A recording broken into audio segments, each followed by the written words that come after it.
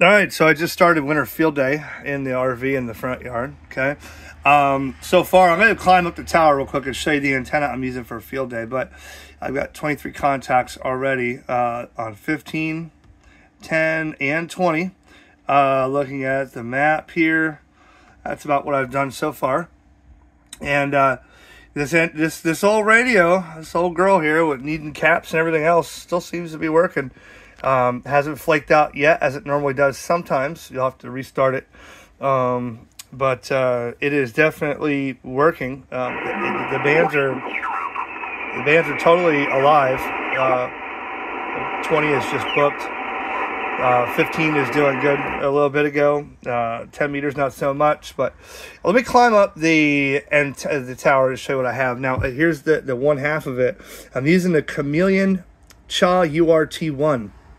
It's a universal remote tuner. I'm going to climb up here. The tuner's up top there. And I'm going to show you what I have for an antenna and why I picked this antenna. This is not a tuner. This is a control box sending voltage over the feed line, over 100 and something feet of feed line on a 190-foot random wire. So we're just going to climb up there and show you.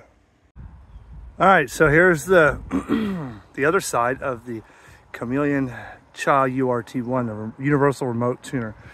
So the RV's down there. About 100 something foot of feed line, right? This wire goes way over there by that telephone pole. Farther than that, can't really see.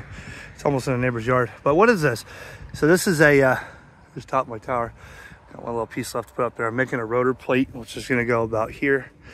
But anyways, a remote tuner right here. At the feed point of the antenna, I'm using a random wire up top on the beehive connector. And that's, I think, 190 foot.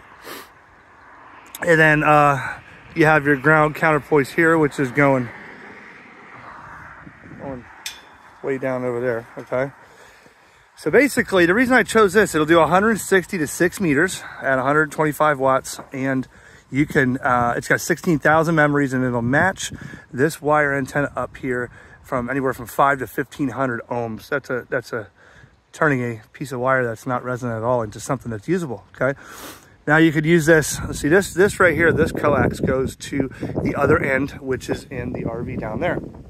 And what happens is, when you use that coupler down there and you push the button, you send a solid carrier into it, and after about 5 seconds or less, it's going to tune. 16,000 memories, if you go back and forth between bands, it remembers the capacitance, inductance, and resistance, and whatever that you put in here, or that's in there with the motor.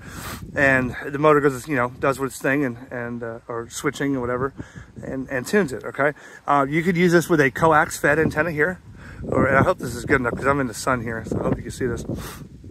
Coaxial antenna here, so if you put like a vertical here, a 5-band vertical, and you want to use it for something other than what it's rated for resonance, you can attach this right at the feed point of your antenna and tune. And it'll, you know, tuning at the feed point is going to eliminate all the loss and high standing wave on the coax that's all the way out to that RV over there. All right, because putting a tuner at the radio or inside the radio, what's that doing? That's matching, that's giving the radio a perfect feed point despite the coax losses, the non-resonant antenna up here and stuff. Whereas using this at the feed point, this is going to totally make that wire work, okay? And, you know, it's like gangbusters on this thing right now. With the length of wire, now there's in the manual, there's certain lengths of wire you want to avoid, certain lengths of counterpoise that are minimum. This counterpoise is a lot longer than minimum. However, this Chameleon URT-1, I've had this for a while. I haven't really used it. This is eventually going to be permanently on here. I just got it with the heavy duty 500-pound zip ties, but it's going to be mounted up here permanently. And I'm going to use a couple different methods of antenna on this. Now you can't, if you're using the coaxial here, you can't use the beehive up top and vice versa. You can only use one or the other. So I'm using a random wire, so I have nothing in this. Should you have a dipole or off-center fed dipole or something like that, you would put this right at the feed point with a jumper or plug it, you know, right into here, and then this goes to your radio. So again, the Chameleon URT-1, had it for a couple years now, and it's making this wire sing, man. It's really talking. So let me get back down out of here. There's my Tempest. Got my Tempest up there. finally, and I made it PVC, so it's kind of insulated from the tower in case of a lightning strike. And just be careful when you're on a tower, or when you're driving by someone with a tower, what you're doing on that road. I've seen people eating bowls of cereal already, people, you know, reading newspapers and picking their nose. You never know what you're going to see when someone's coming down the road and they don't know this guy's on a tower, so just be careful of that. Anyways, going back in the RV there, we're going to play some more winter field day. 7-3.